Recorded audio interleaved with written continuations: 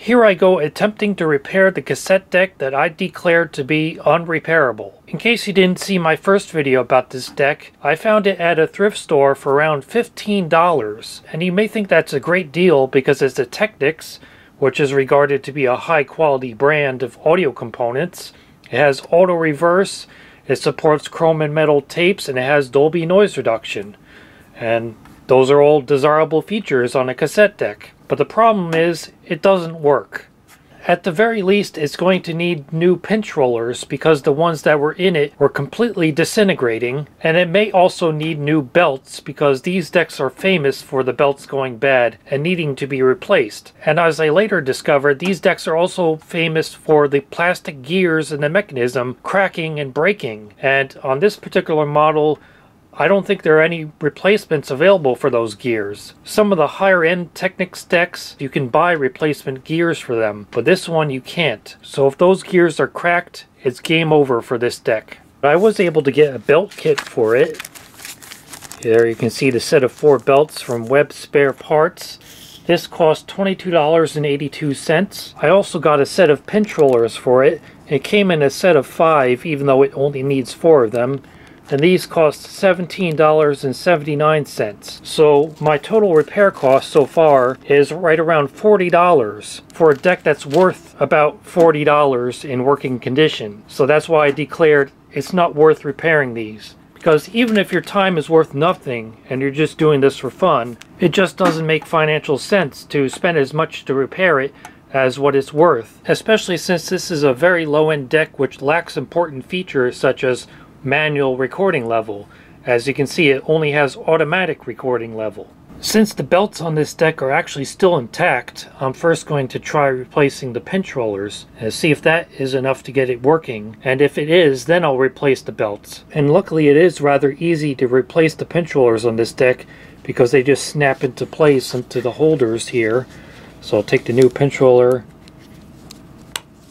and snap it in. I was able to fish these out without needing to remove the mechanisms from the deck, so hopefully I'll be able to fish these holders with the pinch rollers on them back into place without needing to remove the mechanisms either. Nope, maybe if you have smaller fingers or better tools than me, you'd be able to do it in situ, but I couldn't. Luckily I was able to remove the mechanism without needing to remove the front panel of the deck, so it wasn't too hard to get out. And here I have my assembled pinch rollers, hopefully ready to just pop into place. Like that. You can see quite a bit of rust here, and that's another reason why I declared this deck to be unrepairable. Because if you open the door of a cassette deck and you see rust, it's best to just leave it and walk away. But if this ends up working, I'm going to put some rust converter on that so at least it doesn't get any worse. But for now, just pop in these pinch rollers and see if that's enough to get the mechanism working, even without replacing the belts. What the hell's wrong with it now? If I turn it on after I just replaced those pinch rollers, and the display is flashing and I can hear the motor running in time with the flashes. What, did the power supply crap out on me? Well, it stopped flashing, but that's not the complete display. It's missing the counters and everything, and none of the controls do anything. Like, it's supposed to be able to open the door. I don't want to close this one because then I wouldn't be able to open it again. And now I can't even turn it off. I'm pushing the power button, and that's not turning it off. I looked in the service manual, and this deck does have a service mode which is indicated by the level meter flashing, but we had the entire display flashing, not just the level meter. But I haven't even been able to go back to that because now whenever I plug it in, without even needing to press the power button, it comes on and shows the level meter continuously, but nothing else shows up and none of the buttons do anything. And you're supposed to be able to exit out of the service mode by holding down the stop button for 6 seconds, but I tried that and it does not work. So I don't think this is in service mode. I think it's just faulty. I think we just witnessed the death of this cassette deck, because I believe what was happening when the display was flashing was that something was overloading the power supply and causing it to shut down and reset, and as soon as it came back on, it would overload again and shut down again, and the process repeated until eventually whatever that component that was overloading the power supply shorted out entirely. And now as soon as I plug it in, you can see only the level meter lights up, and the right side motor is running continuously, which is not supposed to happen. I know in some cassette decks the motors do run continuously whenever it's turned on, but this is not one of them. So this motor is running continuously, this motor is not running at all, and it's not responding to any of the buttons. So I think the microprocessor in this is not running at all, and the only reason this part of the display is on, because that's the only part of it that shows up all the time whenever it's turned on. So it doesn't need to be controlled by the microprocessor, but everything else like the counters and the symbols that show up when it's playing or rewinding or when you turn on Dolby noise reduction, those are controlled by the CPU in this. And if the CPU is not running, you don't get those indications on the display. And also it's not responding to the power switch because that's also controlled through the main CPU. So this thing is now pretty much totally dead. And I think I found the culprit. That diode sure looks burnt along with these other components here. So it's possible that the diode shorted to ground, which caused the voltage regulator to fail, or maybe the voltage regulator shorted, which caused the diode to blow open.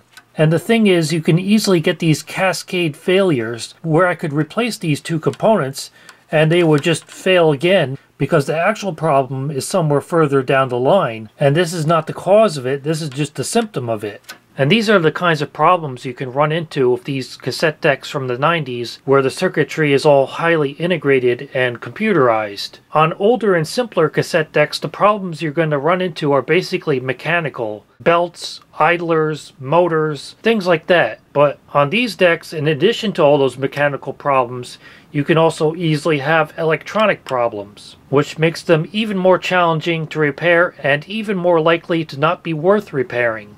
At least I'm glad it broke on me before I went through all the trouble of unsoldering the motor and removing this circuit board to gain access to replace the belts. But I'm going to tear this apart anyway just to see if it has those broken plastic gears that everybody was talking about. As promised, I did desolder the motor to gain access to the plastic fantastic mechanism.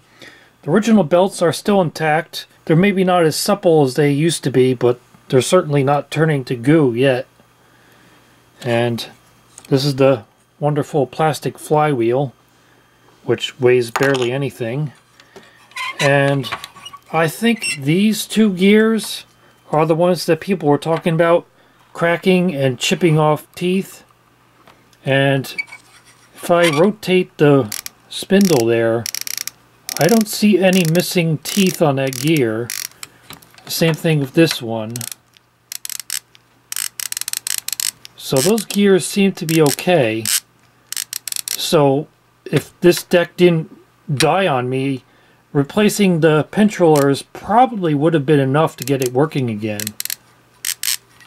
But as people say, these are prone to cracking and breaking, so they're a known failure point in addition to the belts and pinch rollers. Here's one of the motors, which I am going to save because these are good quality Matsushita or Matsushita or however you want to say it motors. And this is actually quite a bit newer than I expected because the date on it says the 8th of May 1999, and all the other documentation I can see for this deck says it's from around 1996. So apparently they kept it in production for a number of years. So that's a good quality motor, worth saving. So I just spent about $40 trying to repair a cassette deck that is worth about $40, and all I got out of it are two good motors and a bunch of spare screws.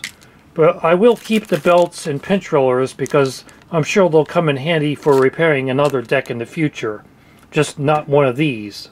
And I think it's important to document this failure because people like seeing old broken items being restored and made to work again, so much so that there's an entire industry of fake restoration videos where they take a working item and then they purposely destroy it and then show the clips in reverse order to make it look like they're fixing it. And that may lead to unrealistic expectations of people trying to fix things like this and not being successful and feeling like it's their fault they weren't able to fix it, when in reality the odds were probably stacked against them to begin with. And like I said in my first video in this series, this is why I'm not as negative about the new cassette equipment available today as many other cassette tape enthusiasts are, because any cassette player that works is better than one that doesn't. Washington weather.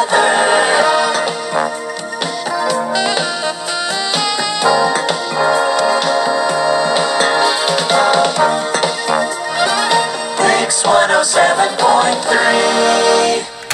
And here is the Technics deck where it belongs, in the e-waste drop-off bin. So don't bother asking me to send it to you because you think you can fix it. But don't worry, there's plenty of other broken ones out there that you can take a shot at fixing. Now don't get me wrong, I don't mean to discourage people from repairing vintage cassette decks, but I do encourage you to choose one that is worth repairing, or better yet, keep swiping left until you find one that does not need to be repaired, such as this very nice JVC deck from 1990, or this much simpler but still good sounding auto-reverse realistic deck from 1993, or this Panasonic boombox from 2001 with automatic opening cassette door and remote control operation.